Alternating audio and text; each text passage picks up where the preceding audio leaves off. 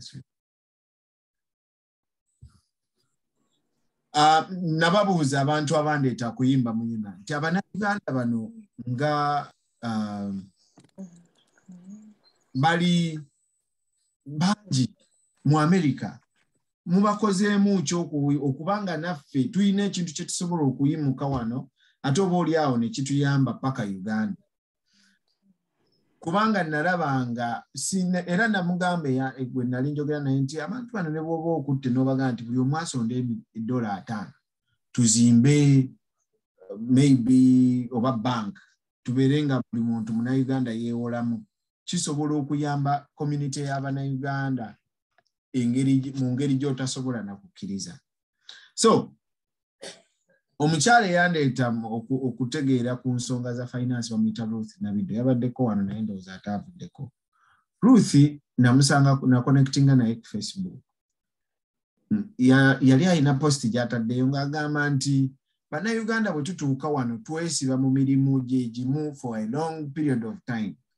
Ebiseera ebisinga ekyo kibaawo olw'okuba abantu bwe tutuukidde ekyo kye bamanyi oba kye basobodde.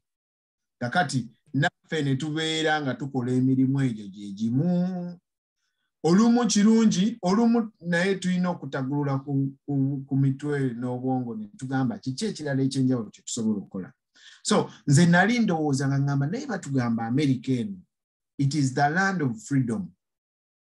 It is the land of opportunities. Opportunities bagamba ze ziriwa. Nga mpulira si yenze.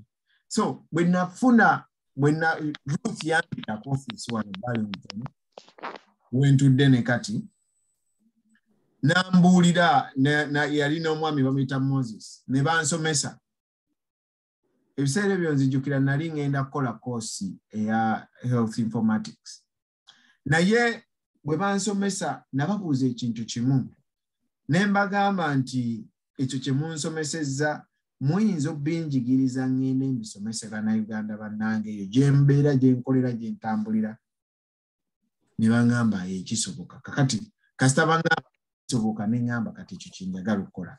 Because nakirealizing nti abantu bangi nnyo abayinza okuba nga balinga nze. Ng'okola n'okola W2 n'ekomawo ng'olina emitwalo ng'eraga nti okoze ssente nnyingi nnyo. Naye nga bw'okubaganyaamu n'ogamba okay, W2 eraga nkoze emitwalo naye ekyo kiruwa. Ebiriwa ku munaana ogwo nga togiraba.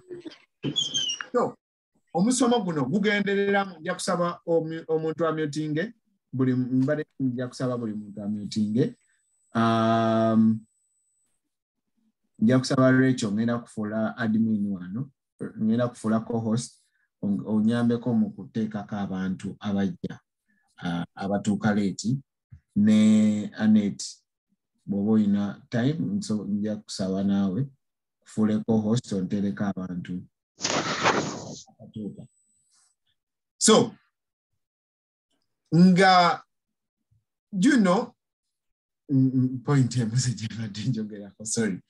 Naye kye mbadde ngezaako okugamba oba kye njagala okutegeeza nti tulina bingi bye tusobola okukola naye tukola nnyo ng'Abannayuganda mu community yaffe tukola nnyo. Nze ndaba abantu omuntu abeera ku kipakasi n'asulayo ne luli n'abeerako n'omala nga mubeera mu nnyumba y'emu omuntu nga tumulaba. N'amala emyezi nga tomulaba naye nga musula mu nnyumba y'emu. Lwaki? Kubanga tukola nnyo. Naye bwe tukola nnyo ssente ezo ze tukola ennyingi bwe zityo ziragawa. So ekyo kye mba njagala twebuuze nti ssente ezo ziragawa, tuzifunamu ddi era zituyamba ddi okubaako ne kye tukola. Bwe ziba nga tezituyamba oba bwe ziba nga ziyamba nnyo abalala okusinga bwe zituyamba ffe abazikola, then ke kaseera tubeeko ne kye tukola ekigenda okyusa obulamu bwaffe. N'olw'ensonga eyo banyabo ne bassebo kye kyanteesezaawo omusomo guno era gugenda kubeerangawo buli Lwakuna ku ssaawa 2 ez'ekiro wano mu East Coast. California neyo n'ebitundu byeyo zibeera ssaawa za 11 naye tugezeeko n'abantu bayite kyenva ngamba nti link eyo gy'okozesezza o inviting abantu abalala basobole okwegattako tusomere wamu tulabe nga tusobola okwebbulula ffe nga ffe. Ngenda kubalagako wano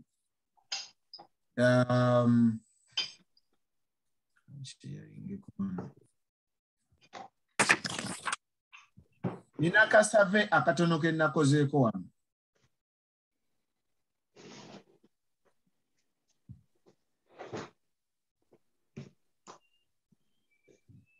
Nina kasave ke nakozeeko wano akatono bwe nabadde mpita abantu okujja okubeera ku meeting. Nabuzizza ebintu bino.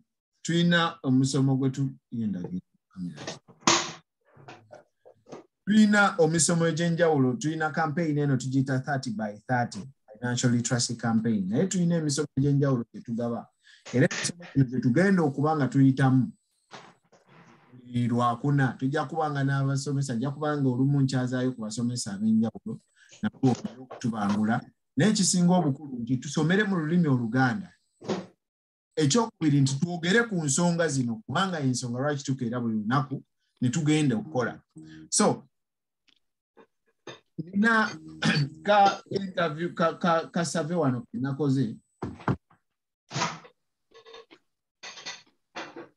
Nalabye nga Ugandan community mu America bagamba nti tuyina mu America okusinga ku survey eyakolebwa mu 2014 nali sinalowooza nti ndijja n'okujja. Nali ndi mu byakuyimba byange bulungi nga sirina nantawaanya. Naye 2014 Abannayuganda abaali mu America baali 22,248 okusinziira ku survey. Of course Abannayuganda tumanyi nti abantu abatali documented be basinga n'abali documented obulungi. Naye eyo survey yalaga nti Abannayuganda baalimu 22,248. Of course namba nene nnyo okusinga awo. Bagamba nti amasaza gasinga okubaamu Abannayuganda abangi California, Maryland, Massachusetts, Texas ne Illinois. Kakati Abannayuganda buli Munnayuganda wajja alina waatuukira era waatuukira ekyo ky'amanya. Abamu bafuna omukisa ne baddayo okusoma, abalala omukisa ogwo tebagufuna. Aye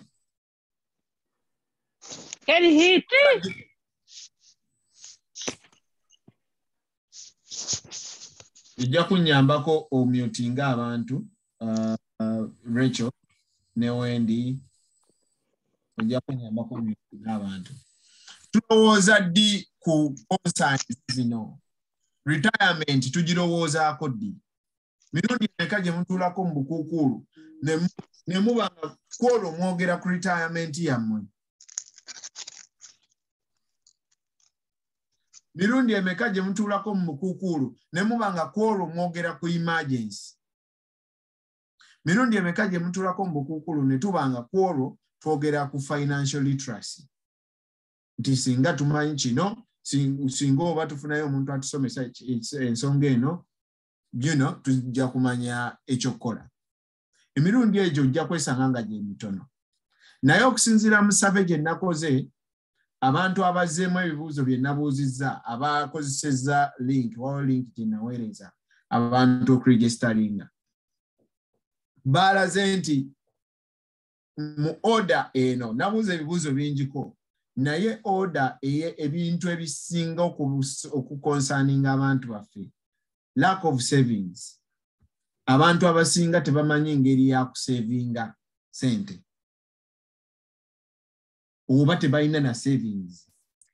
Then lack of knowledge on investment.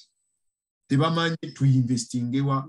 Okay, tukola sente tuzifuna nika tuzitekewa. Then too many bills and debts. Ezo zezade concern ezisinga obulungi nga bwogenda okulaba ku graph y'ebibuuzo bye mwazeemu. Ebyo nno bye bimu ku bye twagala okwadressinga mu misomo guno okugenda okubeerayo buli Lwakuna.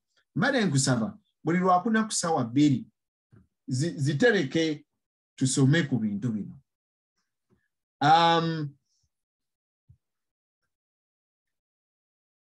Bwe muti ebibuuzo byammwe bimazzeemu nafunye 16 responses. Naye ng'olaba nti abagamba nti too many bills zituli bubi babadde abantu 9. Abagambye nti tulina lack of savings babadde abantu 68.8%. Abagambye nti tetutegeka bulungi kusoma kw'abaana baffe babadde 7. Knowledge on investments be basinga obungi tebamanyi sente zaabwe baziteekewa. Then social security neddi lwe tuzifuna ne zituyamba ddi eyo nayo yabadde concern. Retirement programs like 401k abantu abamu bazirina nga tebazitegeera. Estate planning and funeral expenses eyo nayo concern nene mu community yaffe. Banange tukola nnyo GoFundMe zinaakoma ddi? Buli lw'osasula buli lw'engenda ne nteekayo sente ekyo esente ezo mbasaagi zibajjetinze. So fe abaliwo buli kaseera tumanye nti omuntu omu agenda tufaako mu community. Naye tusobola tutya okuteekateeka community eyo ebe ng'omuntu oyo bw'agenda aba alina kyateeseteese ekigenda okutuyambako mu kumuzza Uganda bw'aba waakuzaayo oba okubeera wano. So ebintu ebyo byonna bye twagala okwadressinga mu musomo guno. Eyo contact yaffe tulina office wano e Burlington ku 83 Cambridge Street Burlington. Osobola okukuba ekifaananyi ako oba osobola okukola screenshot. Tuli ku suite we wali address yaffe eri 83 Cambridge Street Burlington ku suite eyo esimu ye yange ne email eyo ye yange. Osobola okiscreenshotinga n'obeera nabyo nja kugizza oluvannyuma. Naye nga bwe mbagambye nti nze nga omuntu ndi concerned oba mbadde concerned ne society yaffe nenjagala oba oliawo mbeeko n'ekyenkola ekigenda okutereeza community yaffe nga tuyita mu kusoma. Ngenda kubaako ebibuuzo bye mbabuuza byenja okusaba munnyanukule omuntu awulira ng'oli osobola okwanukula. Ngenda kuddamu mplaying video eno tugitunuulire bit by bit then oluvannyuma tweyongereyo.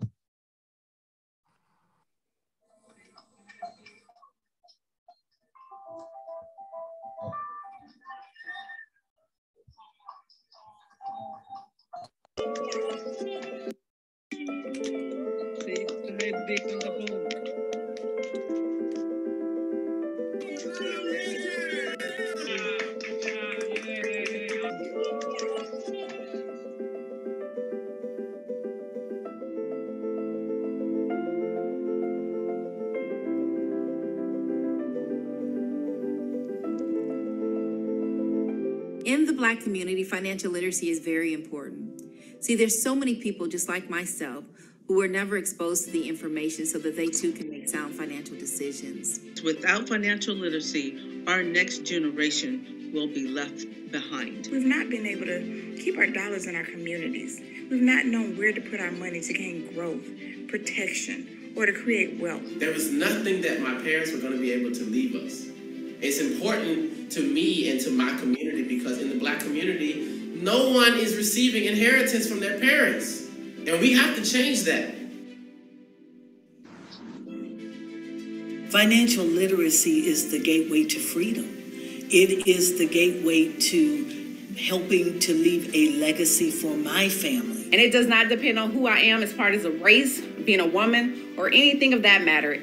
All it takes is someone who has a willing mindset. So I'm just so grateful to have a platform in my life that gives me not only a system to follow, but also a lifestyle that I can live, that I can enjoy, and I can pass down to the next generation.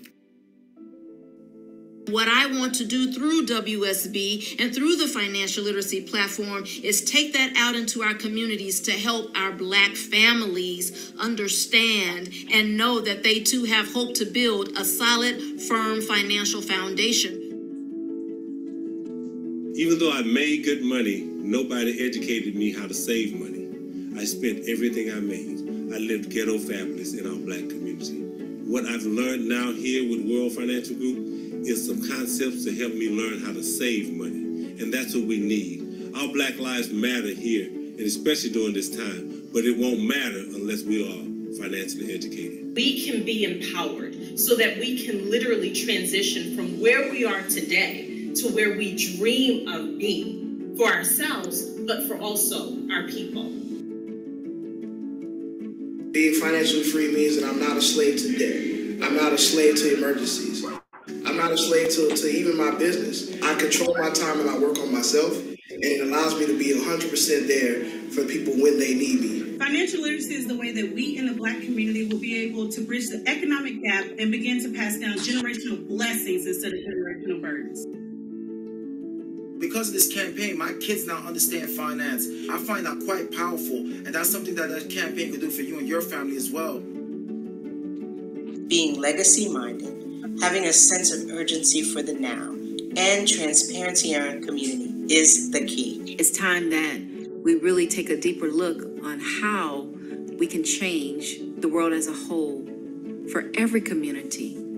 Everyone deserves financial education. We need to learn more about finance. We need to understand some basic principles of how to build wealth. We want to be able to leave a legacy for our children and our children's children. And how can we do that? By being able to join this platform and learn from this platform and apply it to our family and our lives.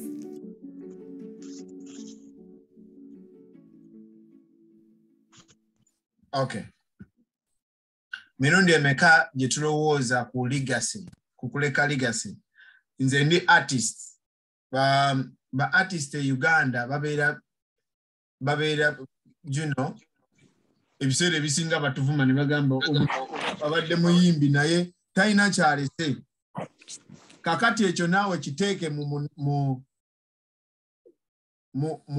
America. Abantu baffe abali e Uganda bakulabanga mu America. Bw'onoovaawo bagenda gamba bannange mu America olowooza alina kye yaleka. So ye kiseera okutandika okulowooza legacy ki gye tugenda okuleka. Tugenda kulekera ki abaana baffe? Oba tusobola kuritaringa tutya? Tulabye abantu bangi bannaffe ng'atuuka n'akola nnyo. Abantu bannayuganda n'akola emirimu 3 olunaku. Naye obudde obw'okuritaringa ne butuuka n'agamba kati nkole ki? Ng'alaba abadde akola sente ne zigenda mu biiru, bw'azikola bwe zigenda mu biiru, bw'azikola bwe zigenda mu bills. Kati n'atuuka nga takyayina bw'aritaringa naye yeegamba dda nti agenda kugenda Kampala. Kakati n'agamba bannaye munsiibule nze ngenze. Nga naye mu butuufu teyeeteeseteese kuddayo. Naye olw'okuba alaba America emuzimbiridde n'agakanzira ewaffe. Agenda okutuuka e Uganda nga buli kintu kyonna kyonna takitegeera. Ekivaamu ng'agamba nze nali mutuuze kankuŋŋaanye ntunda akataka kange nzire mu America. Okukakana omuntu oyo bambi omusanga mu America nga Uganda egaanye n'America egaanye. Naye ng'omuntu oyo yali akola nnyo. So yensonga lwaki tulina financial literacy campaign eno. Gye tusaba buli muntu yenna agyembracing. Ebintu bino bye twogerako bye bintu ebipya kuffe naye ate nga tulina obimanya. Oba twagala oba tetwagala. Kubanga bwe tutabimanye tugenda kukolera bwereere. America tugiveemu ng'okoze nnyo, oyina abaana naye nga bw'otyo bw'ogiyiseemu. So njagala okwebaza mwenna abasharinze ne muyita abantu abalala babeerewo ku musomo guno. Nga bwe mbagambye gujjanga kubeerawo buli lwakuna ku ssaawa 2 ez'ekiro wano mu East Coast. Abali mu West Coast zibeera ssaawa 11.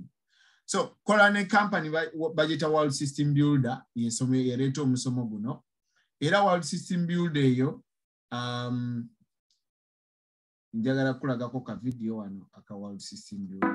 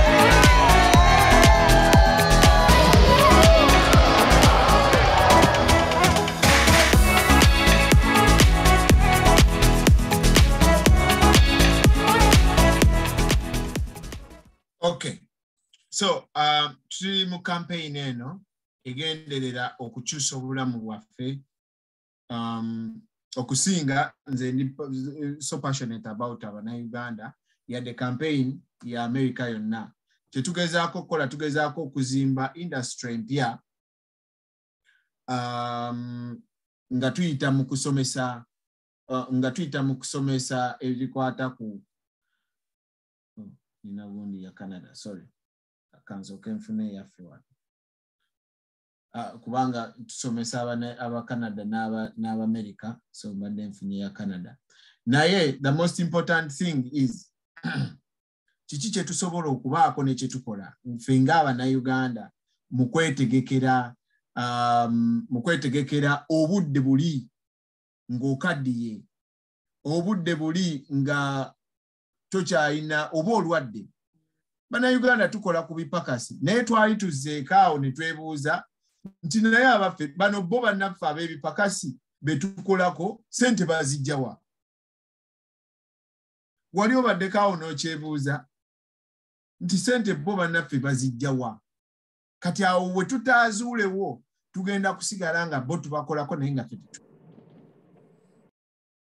ekyo tekiri si kizibu ky'Abannayuganda bokka naye kizibu ky'Abafirika ffenna abajja wano mu nsi zino ez'abazungu oba naddala wano mu North America nti abantu abo tubakolako naye tetwebuuza bajja wa ssente ekyo naffe tutandika okikola because bwe tunaatandika okikola kye bakola tugenda ku living obulamu bwe balivinga kubanga twajja mu America twafuna omukisa jjukira ng'osaba n'okusiiba ofune visa ojje mu America naye ate lwaki osigala obeera mu bulamu ng'ali e Uganda ng'ocompetinga n'ali e Uganda mu third world country so omusomo guno gugendereramu okuzimba industry empya mu byenfuna ku ngeri gye tukwatamu ebyenfuna byaffe kubanga tulina challenges zo ziri mu America yonna oba North America yonna nga bwe nkugambye nze ndi licensed kukola omusomo guno mu America yonna ne Canada so era ne company yaffe gyekolera statistics zino za nsi ezo bbiri olaba olw'okuba nti kuno kuliko n'abantu abali e Canada olaba nti bagamba mu Canada buli bantu bana boolaba omu ku bo alina okwewola okufuna sente okufuna emmere oba okusasula daily expenses kubanga sente zimuggwako gwe buli bana boolaba 1 in 6 Canadians tebakola sente zimala to cover their monthly expenses 70% ku bo babeera bali worried nti tebasobola kusavinga nga bwe mbalaze ku statistics ziri ze twafunye 79% we tujja mu America wano mu America tebagamba ate bo kiri bubi 79% ku America balina financial stress more than half babeerawo paycheck ku paycheck ku America kuno 62% ku America babeera ne credit card debt abantu 37% bamakisinga dda out credit card zaabwe 27% tebasobola kusasula bills ku time ekyo tekiri ku Bannayuganda fekka naye ne ku America bonna now bagamba nti kyewuunyisa nti tuli mu America ensi esinga obugagga mu nsi yonna oba tubeera mu nsi zino ezisinga obugagga mu nsi yonna nene tubeera n'ebizibu bya sente tukola nnyo nene turitaringa nga tuli baavu we do so much okuraising abaana baffe naye abaana baffe buli kaseera be bafuna student loan omwana n'abeera mu kusasula student loan paka so tetumanyi nnyo and ebintu bino tebabisomesa mu masomero okukakana buli mwana buli kaseera asigala akola nnyo agenda ku makya n'akola ne lukya ne luziba olunaku ne luggwako wiiki neggwako omwezi ne guggwako omwaka ne guggwako ng'okola bukozi so bw'otunuulira ku income gaps buli kaseera zeeyongera okugaziwa. Bagamba statistically nti 50% ya population eri mu America wano.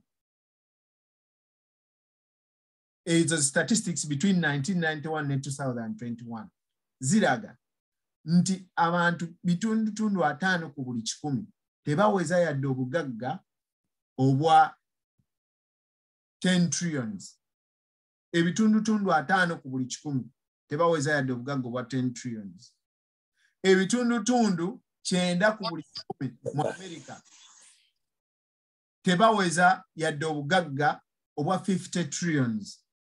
Ebitundu 9 ku buli 10 mu America tebaweza bugagga bwa 100 trillions. Just abantu abagagga ennyo bali 1% be balina obugagga obuli over 100 trillion. Kakati mu ngeri eyo ne weesanga nga abagagga buli kaseera beeyongera okugaggawala n'abaavu ne tweyongera okwavuwala. Naye nga ki kye tukola? Statistically, according to company ekola okunoonyereza gye bayita Credit Suisse eraga nti America ng'ensi eyina ba-millionaires 2,195,000 mu 1202. Njala kubuuza gwe mukwano gwange ali kuno.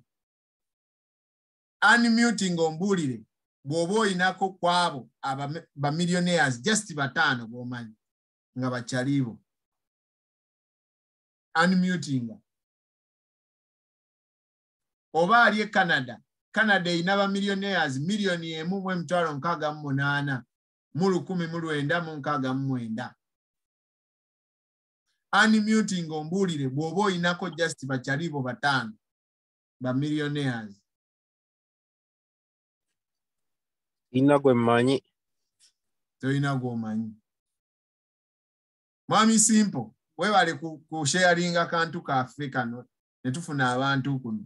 Unmuting ombuulire gw'obeera ennyo mu bantu simanyi avuddeko. Mwami Simple kwali. Bantu bameka b'omanyi ba millionaires. Bw'oba toyina gw'omanyi oba ng'omanyi batono nnyo, question eri nti tusobola okubeera part of this group. Mwami Simple ze? Mwami Simple? Kulabye ngazze. Now, kiki kye tukola? Okube abasinga kwabo bagamba nti munnange si ba celebrity. Abasinga kwabo 2,1 ba millionaires si ba celebrity. Abasinga si ba fancy people. Abasinga tebasikira bisikire. Naye bayina kikola. Bantu nganze naawe. The average people abazimba ebyenfuna byabwe okuva ku musingi nga babizimba n'okumanya ne plan consistently ekintu ekyo ne bakikola for a long period of time okukafuuka ba millionaires. Twagala tugaggawale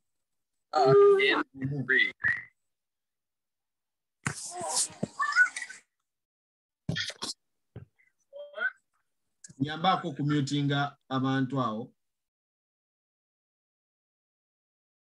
Twagala tugaggawale mu mwezi gumu. Oteeke sente wantu zifunemu miliyoni mu mwezi gumu. No. Okuzimba obugagga abasajja ba millionaire babuzimbira ebbanga ddene. Kitegeeza nti naffe ekyo tukisobola singa tubanga tusazeewo. Bw'otunuulira kiki abagagga kye bakola abaavu kye tutakola. Abaavu tweyongera okwavuwala buli kaseera olwa decisions zaffe embi n'emize gyaffe emibi. Kiki kye nkutegeeza? We don't budget. Munnayuganda munnange ova ewaka ng'ogenze kugula toilet papers ezaaweddewo. N'ogenda mu market basket. N'okomawo ne market basket yonna mu moto. Nenga toilet paper ze wagenze waka wavudde wakanti kangende nguleyo ku toilet paper. No take mmere mu fridge nevunda noyiwa.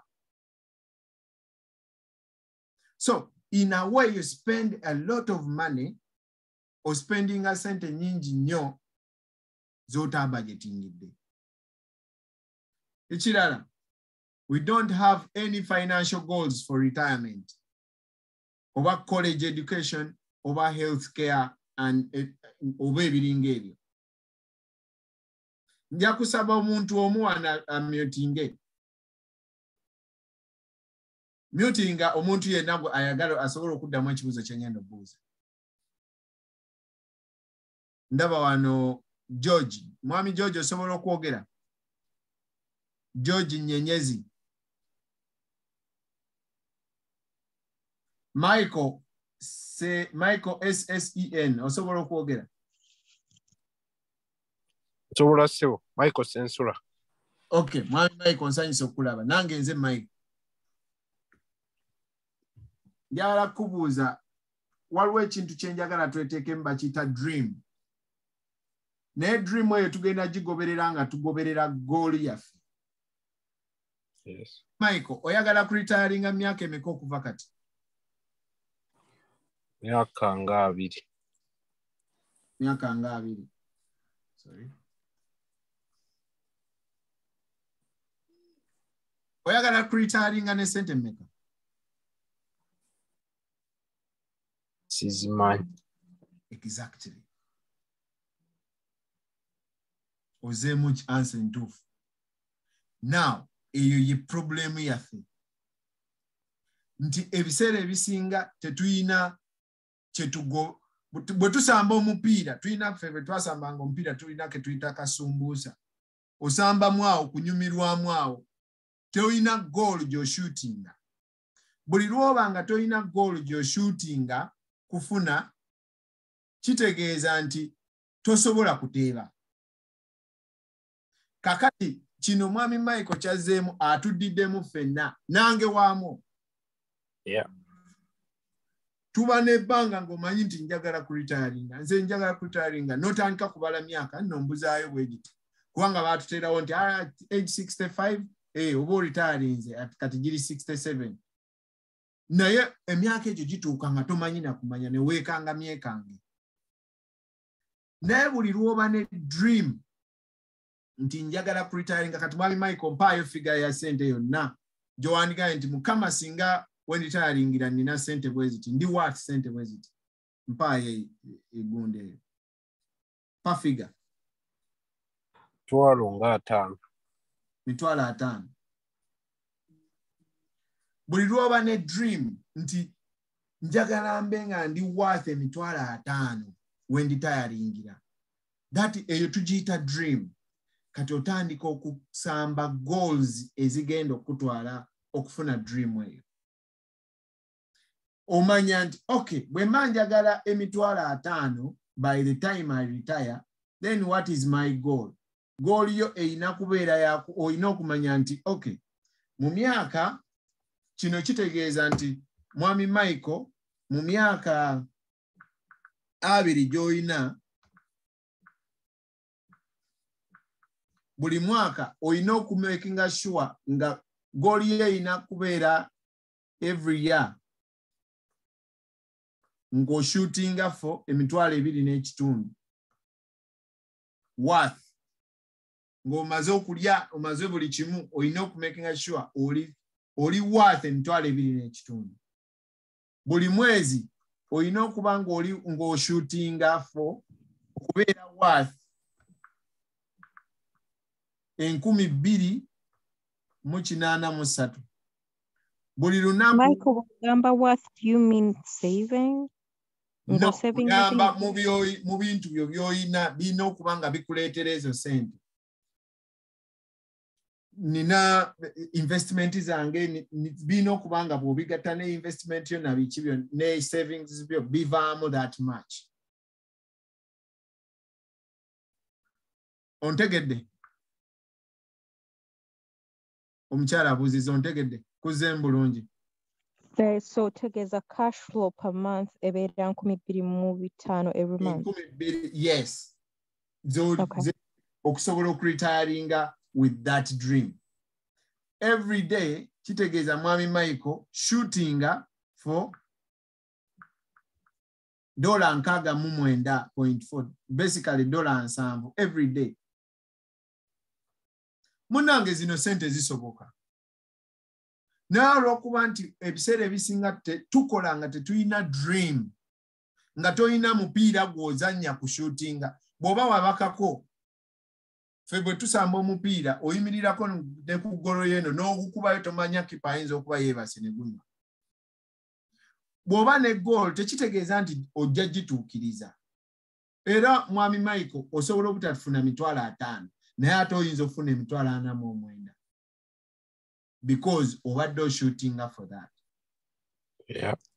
Eyo dream gye njagala tutandike okubuildinga bantu bange. Olw'okuba nti eddakiika wabula 5 okuwera essaawa 3 njagala leero tugenda kukoma kumpi naye njagala essaawa ezisigaddeyo tuzikozese okubuuza ebibuuzo. Okay, waliwo Julie Wuno agambye I want to retire in 12 years with 800,000. That is good. You have a dream. Now, tutandika okulaba dream eyo tugikolako tutya. Nti Julie aina dream ya kuretiringa $8,000 mu myaka 12. Kitegeeza that is your worth. Obugagga bwo bwonna ng'obugaso oyagala $8,000. Kati kitegeeza nti buli mwaka olina okustriving ofune $666 buli mwaka.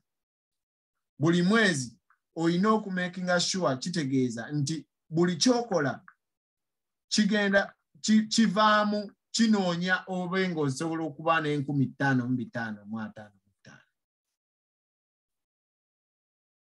Buli lunaku olina okuba nga ostrivinga ofune $185. Munnange bino bisoboka singa obanga ogoberera dream eyo.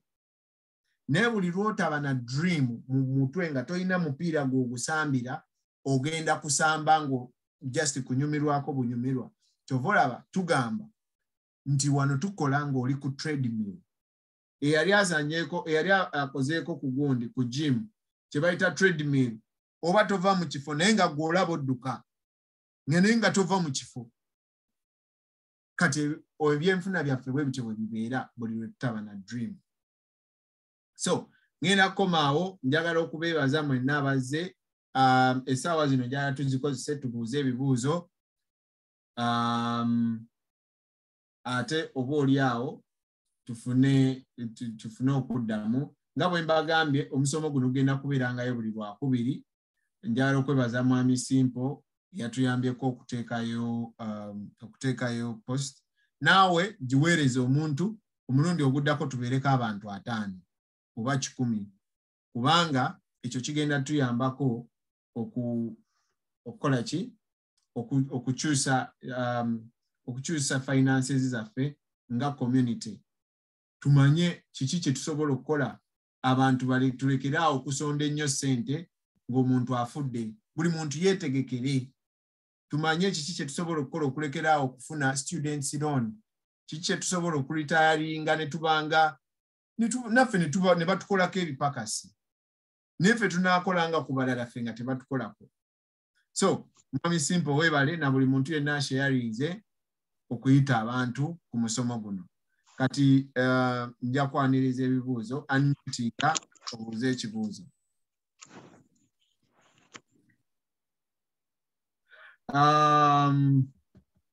Julie Lukwago abuuza what investment products are out there for the money to grow. I think ndoza kyagamba eyo yonna tujja tuukayo. Waliwo tusobola okuinvestinga mu bintu bingi nnyo. Waliwo investment nnyingi nnyo.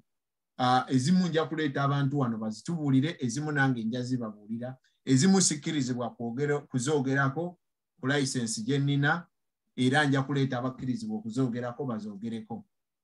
So kyemudde ngamba nti omusomo guno tetusobola gumala mu lunaku lumu, tetusobola gumala mu wiiki 2, wabula buli lwakuna ku ssaawa 2 tekamu alamu ne link ogisharing. Mukyala Julie, webale nnyo ekibuuzo kyo. Ani alina ekibuuzo omulala banange, feel free to unmute and ask. So Michael, kati nze ngenda kubansaba okubuuza. Okay, let's talk about a savings plan, which you had talked about. Katwogere ku y'omwami babadde bamuyita Michael abadde agamba emitwalo 2 within emitwalo 5 within emyaka 2, right? So savings plan yaffe against his dream and goal ebadde ya 25 a month, right? Yes. Okay, kati katugambe omwami Michael alina omulimu maybe gumusasula $, katugambe maybe $8 omwezi. Asasudde ebintu bye byonna ebimubanjibwa, asigazizaako 3,000 na saving 25,000. So 25,000 at the end of the year times 12, quick math, simanyi, how much would that be? Kakati, lesson zaffe ez'omu maaso oziyingirira naye engeri gy'obuuzizza ekyo kambeeko ne kyenkulaga wano.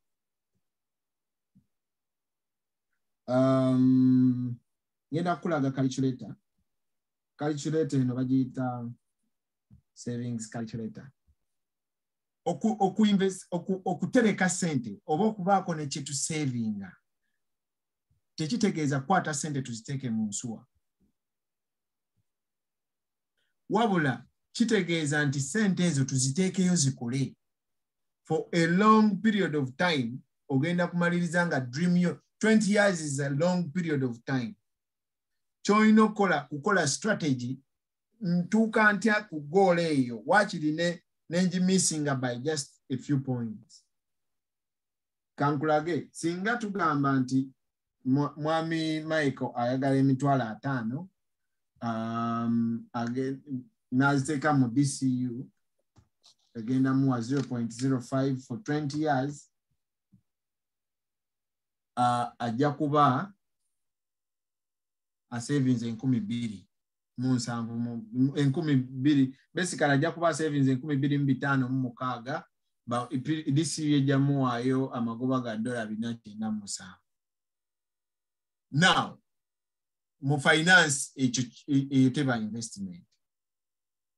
Okay, naye kyembadde njogerako si kukwata sente ezo ziteeke mu kasero oba mu kitanda oba mu wansi we kapeti, wabula kwata sente ezo n'ozikozesa nga bwe tunaalaba. Tujja kulaba different investment platforms era investment platforms ezo zijja tuyamba okuzibuka amaaso okumanya bo bannaffe bano betwasanga wano sente baziteekawa.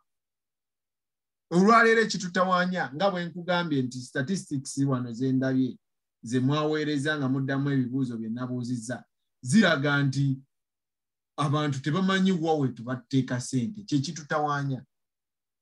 So omusomo guno gugenda kuddamu answer ezo. Gugenda kuddamu answer ezo kumanya nti sente tusobola ziteeka mu platform eno tubabuulire ekola etya. Sente tusobola giteeka mu platform eno tubabuulire ekola etya. Ogwo gwe musomo guno. Kati eno gifuule kirabo nti buli lwakuna nina omusomo ogugenda twogere ku bintu bino kubanga otherwise tukola nnyo ne tu retiring nga tetulina sente. Nkuzeemu manyi sikuzeemu nga bw'oyagala. Yeah. That's fine because kirabika question yange eri encroaching on future yes, whereby my question will confuse people who are starting, so I would rather wait. So naye nja kubuuza, I would rather ask you would either wait oba okunfuna. That is why natadde because guno gwe mulimu gwange kusomesa. Osobola okunfuna one on one then tusobola okudduka. naye bwe tubeera nga tuli nga group tetusobola kugendera ku pace ya kudduka. Kyekinteesezaako contact zange ezo. Any other question, Bannange? Mike, I also had a question, but kirabika kya mu future nange nyiza okuba oyogedde ku investment plans zetusobola okuteekamu ssente naye normally business ezisinga tezibeera 100 ku 100 business ezisinga zigwa naawe okimanyi. So ekibuuzo kyange kyalibadde nti investment plans ezo omuntu asazeewo zissaamu ssente ze risks zenkanawa risks kubanga tu investinga business neegwa notafuna namu like that. How sure these investment plans will work? Okay, good question, Annette. How sure nga bw'ogambye nti risks zibeeramu wano mu America bwe baba bainvesting era nga bw'ogambye ekibuuzo ki encroaching somehow to the future naye tokiddamu bwe nti bwe tuba nga kisinziira oyagala kuinvestinga ngaani. Oyagala kuinvestinga nga Munnayuganda oba oyagala kuinvestinga ng'Omumerika bw'ainvestinga. Bw'oba oyagala kuinvestinga nga Munnayuganda waliwo advantages zaakyo ne disadvantages zaakyo. Bw'oba oyagala kuinvestinga nga Mumerika balina kye bagoberera. Kye twagambanga nga tuli Uganda nti abasajja Abamerika balina systems. Bannange abo abasajja balina system. Ezo system unfortunately bwe tutuuka mu America ate ne tusigala nga tukozesa system ez'e Uganda. Naye nga Abamerika balina bye bakola. Ebyo bye ngamba nti tujja biraba, tujja kulaba different platforms bo mwe bassa ssente. Balina bye bakola kyova olaba nti asobola okuwa $3 under the table naye nga talina mulimu. Amaze emyaka 10 nga takola naye nga ssente zijja era n'akusasula under the table tagenda nazibala ku musolo. So kyekyo kye nkugaa nti kisinziira oyagala kuinvestinga nga ki nga Munnayuganda oba nga Mumerika. Oyinza abantu abasinga ayagala kubeera mu America nga investinga nga Munnayuganda. Naye osobola okubeera ng'obalansinga ebintu ebibiri. Ng'oinvestinga ng'Omunnayuganda ate ng'oinvestinga ng'Omumerika. So ebyo bye bimu ku bye tujja okulaba. Kati olwaleero sisobola kulaga platforms ezo kubanga nnyingi ate ziri complicated za kunnyonnyola. Naye tujja kuba n'obudde nga kwolwo tugenda kunnyonnyola platform eyo. N'olulala tunnyonnyole endala n'olulala tunnyonnyole endala. Nga bwe ŋŋambye ezimu license yange nze nzimanyi naye license yange tenzikiriza zoogerako. Paka ate nga nfunye license enzikiriza zoogerako. So ezo zesikkirizibwa kwogerako era nja leeta omuntu anaazinnyonnyola ozitegeere. Zenzikirizibwa okwogerako era nja zinnyonnyola. Naawe nkuzeemu singa bw'oyagala naye nkuzeemu nga nze bwe njagala. Thank you, Mike. Okay. Any other question, Bannange? Maybe simanyi oba kisoboka if we can adjust in the time. In the time? To like 8:30. To 8:30. Like we start from 8:30. Oh, okay. Nsobola okufuna kye tuteekawo ku 8 paka ku 8:30. Because I'm saying that because I'm always late. I don't know for other people. Naye sinze omuntu omu sisobola kubeera nga ndeetera abala okutandika late. Maybe abala kiryoke. Bwe kiba kiryoke then it's okay. Okay. Bannange tulina abantu 24 kuno njagala mpulire ku bibuuzo by'abantu.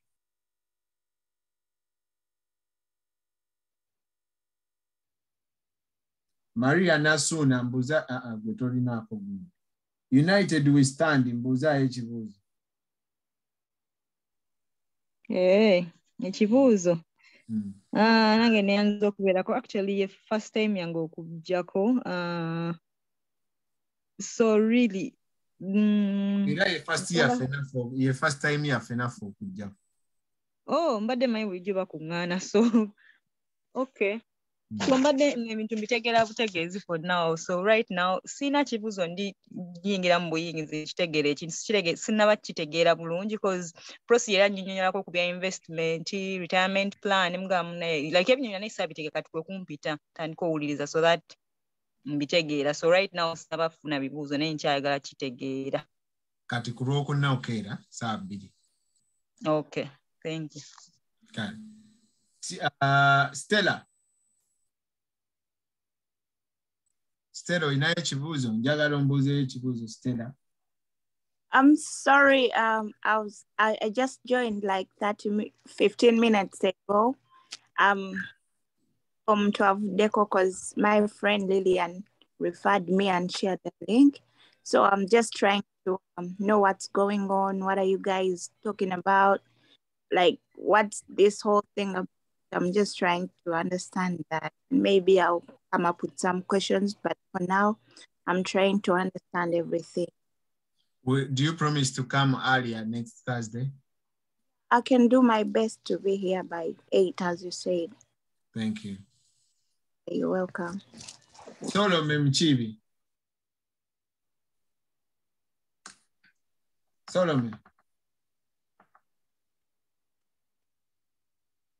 Solomon, you have any question?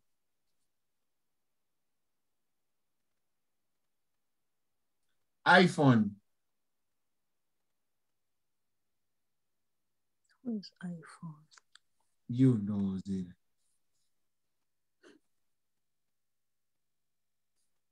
Mama Edisa, oinayo ekibuuzo?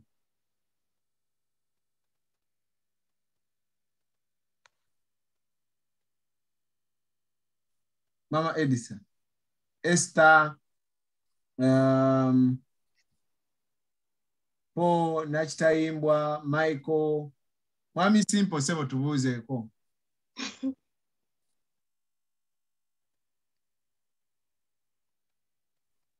Kamange neyanza sebo. Yes, sebo, tusaba tubuuze. Sebo, neyanza okumpa omukisa guno. Mbadde student muwuliriza nga mpuliriza bulungi sebo. Yes, sir. Let me take this opportunity to credit you. Okulaba nti ovuddeyo mu bbanga lyewakamala wano. Bantu bamasinga bamaze wano myaka na myaka, but they haven't come out with such productive projects. So I really honestly, from the bottom of my heart and on behalf of the community, credit you and I salute you for such a project. It's not so easy. Even myself, I keep asking myself, who pays these guys? And why do they have really kutufako enyo? How do they benefit? But at the end of the day, looks like nzenga student abadawuliza nze nsinga okubenefitinga more than the teacher and owoza. Yes. So I really thank you. And I promise nti singa kino kintu fena tusharinga link ngabo tusabye. I think at least kijja kusitula ku level yaffe in the community. When I came here sometime back, we used to be nti bwoba tosomye kasomo wano nga obulamu obwo bwali bubi nnyo. Nekati we've seen people, we've seen the society agenda ekyuka. Our community is transforming from kasomo to being a real professional. Sigamenti ya kasomo kabi. Kasomo kubaira nayo buli omu afunira wotambulira. Nipe kama we've gone up, we've advanced, tula doctor, tula lawyers, nurses, social worker, and name it. So Katina evolve into this category to sensitize us, most especially Trajan Kunonya Sente, most of us. So it's really a good thing in the community. So thank you very much. And even the participants, thank you for all your time. Please keep it up. Musigale komuulize befuna lessons ngatano. I'm sure tujja kuvaako ng'okyali ekyo kyoli. Mpozi kyejja okusaba konti in the near future manyi you have that program ndoozi ojja kugireeta to look into our 401ks. How do we save it? Abamu tuva ku mirimu n'ova ku guno wali otereka eri ate n'omulimu ne guggwako n'ozirekayo oddayo tozikimayo oba nodde Uganda nga bw'ogambye. How do you claim that money? Yes. So people abamu tebakimanyi nakimanya what is 401k, how do I save? So in that category. So thank you very much. Yes, Neyanza okumpa omukisa. Webale nnyo mwami Simple, webale ddala, webale n'okusharinga link yaffe ssebo, webale n'okutukkiririza musebo. Banange bwe muba nga temulina nnyo bibuuzo. Ani ayogera? Ani akolodde ng'omukaasa? Nze nkolola. Kale. Okologenda kwogera oba njogere? Ngenda kwogera, mbadde nnongoosa ddoboozi. Okay, let me mute myself. Adde agogola mu miro. Yogera. Nze sina kibuuzo oba ki, naye njagala kwebaza mu abantu abavuddeyo okusomesa ffe, especially Ugandan community, ku bintu ebinaatutwala mu maaso. Kubanga nze okuva lwe najja wano, nga mwami Simple bw'agambye, akasomo bikinga si kabi, ffenna kwe tutandikira abasinga, naye nga buli omu kaasinga okupromotinga. Naye nga mbeera neebuuza ffe Abannayuganda tetulina kintu kirala kye tutunulako, nga tetulaba abantu bavaayo twenlightinga ku bintu ebingi ebiri muno mu America, ate nga ffenna tumanyi we came in a land of all dreams, naye nga tetuziraba. So neebaza nnyo mu abantu abavuddeyo kulaba nti mutuyamba ffe Abannayuganda okulaba opportunities eziri wano. Kubanga nze buli gwe nayogeranga naye nga nze ndi mukuluko, naye nga abatoototo nga mbagamba nange musome. Era abamanyi, most of them have talked about it. Mugende mu masomero musome, mufune ku mirimu emirala, mukole ku bintu ebirala naye. So I'm just thanking you people who have come up kutuyamba okutunula in other directions. Nze njagala nnyo ebintu bya business, obulaba ebyokusoma si nnyo, naye njagala nnyo okuwulira ebintu ebiri mu business. So I'm just thanking you guys who have come up to help us okutulaga amakubo naffe okulivingako ku American dream. Ebyo ebyange. Webale nnyo mukyala iPhone. Margaret. Mukyala Margaret, webale nnyo, webale ddala. Obugambo obwo bulungi. Mpozi Michael nange kanjogereyo akasimbayo. Nze siri US, ndi Canada. Naye wane Canada tubadde tetunnafunayo naffe muntu bw'atyo nga gwe kale alaga abantu musana. Era abantu abasinga bali ku mirimu gino egya bulijjo okusoma bikingira abalala bwe bagambye. Naye ate nga community y'Abannayuganda wano nnene nnyo nnyo nnyo. So I just want to promise you nti ngenda nange kusharinga information eno ne mu Ugandan community. Nabo basobole okubenefitinga kuba tuli bangi. Ekyamazima kiri nti tuli bangi. Amina. Amina, webale nnyo, webale ddala, era nange nkusuubiza okuyambako okugyongerayo. Okay, waliwo omukyala eyakolodde awo. I was just, wanted to say something. Since I know somebody else did that. Okay. Anyway, thank you so much for this opportunity. I'm a personal finance fanatic. I'm a personal finance in Uganda. Okay. So I like such initiatives. I've been looking for an opportunity within the Ugandan community, and I'm thinking this is a great move. I've looked at the 401k things, and they say you can invest in shares, you can invest in crypto, you can, so if you give us that education, it will be very good. There's a financial literacy is it group I used to do, Black Americans at Cambridge.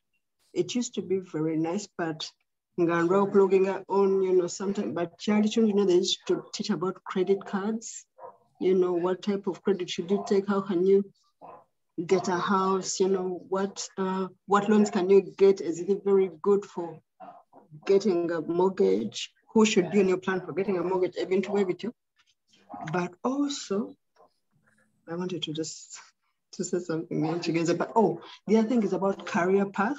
Then everybody tells you go into nursing, but you have, prior education or some missionaries, I wish we could get somebody, who could advise people, get into this. For not to make personal finance. We spread our wings for not to yambe. I mean, this is very, very good, and I thank you for this opportunity. And I'll be always available, despite the fact in Timbeda Kumodima always great this time. Thank you. Great. Thank you very much, and thank you for logging in. Okay, bebali nnyo mukyala Esther. Waliwo omulala ayina kyayogera bannange? Njagala kubata mugende mwebake. Waliwo omulala ayina kyayogera?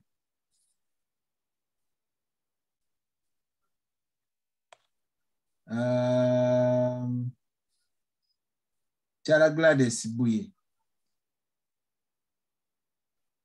Tubuze kokale wachiri. Judy ayogedde. Lillian, Maria Nasuna,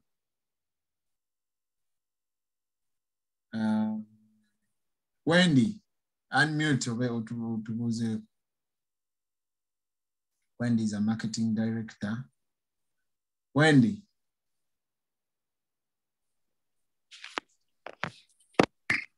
Bannaye tubaaniriza nnyo ku mukutu guno era tukwebaza okujja okutuwaayo kadde kammwe.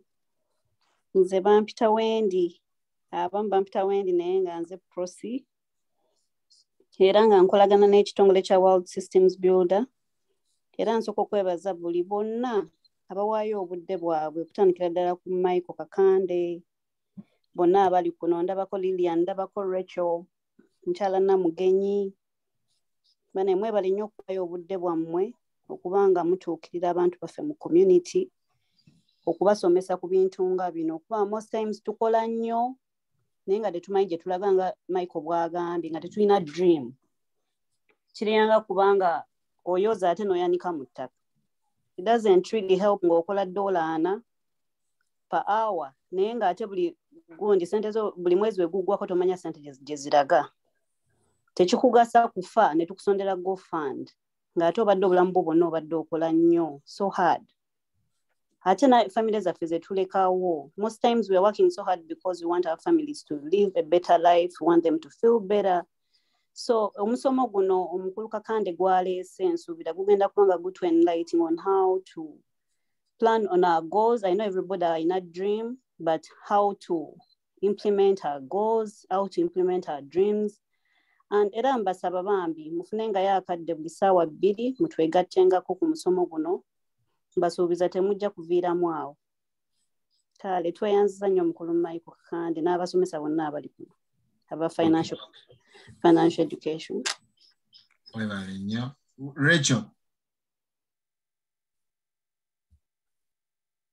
Rachel kwoli? Yes, kwendi. Bana nange negatta ku basomesa bannange mwenna nga nyaniriza buli mwali ku forum eno. Mwebale nnyo okujja. Mwebale okutuuliza, mwebale ebibuuzo ebizimba. Buli kibuuzo ky'obuuza kitwongera okuyiga, okugenda mu maaso era n'okwongera okutuusa omusomo guno ku buli muntu yenna. Mwebale nnyo, mwebale ddala. Tuddemu okubalaba wiiki ejja. Thank you. Mukama abakuume. Okay. Webale nnyo. Nnyo omulala ali kuno. Paul kwali. Nteza.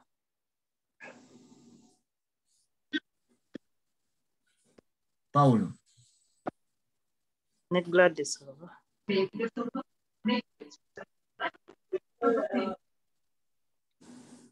Paulo ndowooza waali tasobola kwogera. Lillian kwali? Lillian kwali. Okay. Banange mwebale nnyo.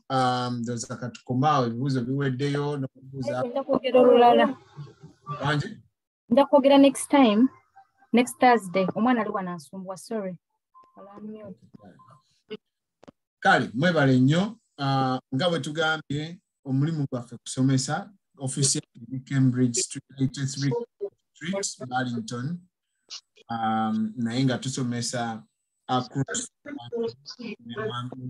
America ne Canada. So, tekigaana kunkubira kasimu nga okalaba nagambye osobola okukola screenshot n'ogisigaza. Oba nsobola ogikusomera eri 781-363-5258. 781-363-5258. Oba osobola okuwalkinga in. Nkireeseza ne kacyayi. Wanje? Kacyayi kagenda kuwomera ako. Kyala Jasi oli nange? Yendi naawe ssebo. Mbuuzaako. Kuli otya mukyala Jasi? Ngozi liiti? Bulungi ssebo, gamba otya? Ndi bulungi. Webale kujja ku musomo gwaffe. Webale kunsabira, waliwo eyampise. Nange nakuyise. Webale kujja. Obadde olina ky'otugambayo? Nedda ssebo.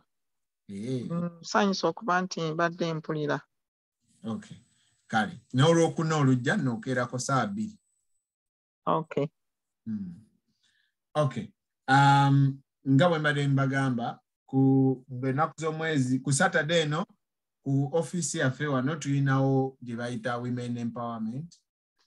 Naddala abakyala kijja bakolera nnyo. N'olwekyo osobola okujja ku 83 Cambridge Street, Burlington. Ku Saturday essaawa zijja kubeera 8. Suite 2A. Ennaku z'omwezi nga 2 paka nga 10 nja kubeera n'abasomesa abamu tujja kubeera e Chicago. Oba olinayo omuntu ali e Chicago osobola omuweereza contact yaffe n'atukubirako. Ate omwezi ogujja ng'ennaku z'omwezi 3 tujja kubeerawo financial explosion. Ejja kubeera wano ku office yaffe ku 83 Cambridge Street. Osobola okugamba abantu ne bajja biyita munno mujje mwenna tusomere wamu. Ne programu endala tujja kuba nga tuzibabuulira. Mwebale nnyo, mwebali eddala okujja, mwebale nnyo. Musule bulungi, Mukama abawe omukisa era mwerawo.